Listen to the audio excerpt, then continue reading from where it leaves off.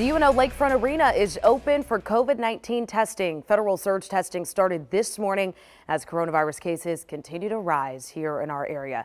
That's where we find WDSU's Morgan Lentis. She joins us now live. So Morgan, what are things looking like right now? I see a long line behind you. Yeah, Christina, the line behind me is long. It is moving, but if you really want to know how long it is, my photographer Brian is going to show you. There is just car after car. We've been here for a couple hours now, and the line has just continued to lengthen, and it started lining up. People could get here at 8 a.m. and it will continue until 6 p.m. And this testing site is different because there's no daily testing cap. So that means it will not close early due to long lines like we've seen at other sites in recent weeks.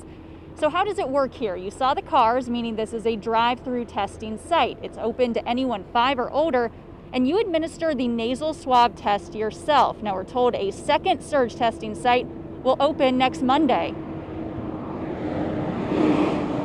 That's going to be at the University of Holy Cross. So we will have 2 drive-through testing sites in New Orleans simultaneously. And really that's in addition to our community-based tests. So if you're not able to drive through, if you don't have access to a vehicle, there's still a lot of testing options out there in the neighborhoods across the city where you can walk up, take a bus, ride your bike.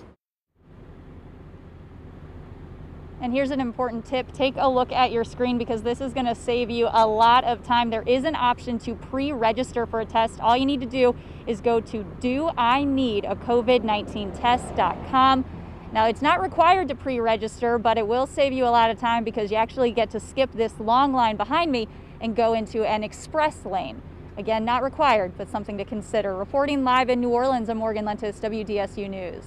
All right, Morgan, thank you. Now to Jefferson Parish.